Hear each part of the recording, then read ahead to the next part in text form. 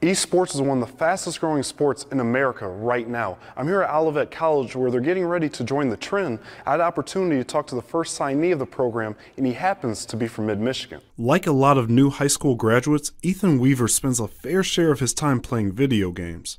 I play a little of 2K.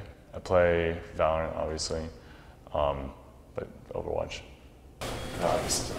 But unlike a lot of teens, it's not just a hobby to pass the time. This year, when we started playing for the very first time this year, I was like, I can do this. I can take this all away. Yeah, so, I mean, Corona. And now he's taken those skills all the way to Olivet College. He'll join the school's new esports program, part of a growing trend around the country.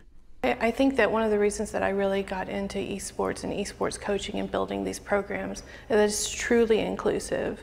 We're able to have people of all kinds of demographics, all different levels of accessibility, all different walks of life able to compete on the same teams towards the same causes. And Ethan's quick thinking and quicker thumbs caught the eye of the Olivet athletic program. It was so exciting. I was able to go and watch them practice and compete, and so the moment that I saw him play, his coaches were like, well, if you see him play Overwatch, just wait till you watch him play Valorant. And I just knew immediately that we needed him on our team. He'll join the team this fall, continuing to sharpen his skills at the collegiate level, while also staying close to home to those who have supported him. My dad, he's kind of been there all the way. He's been supporting me financially with like buying my own equipment and stuff like that.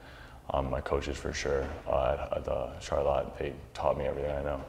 Olivet College Esports is getting ready to kick off their inaugural season this fall, and they can't wait to get it going. Reporting from Olivet College, I'm Travis Hicks, Fox 47 Sports.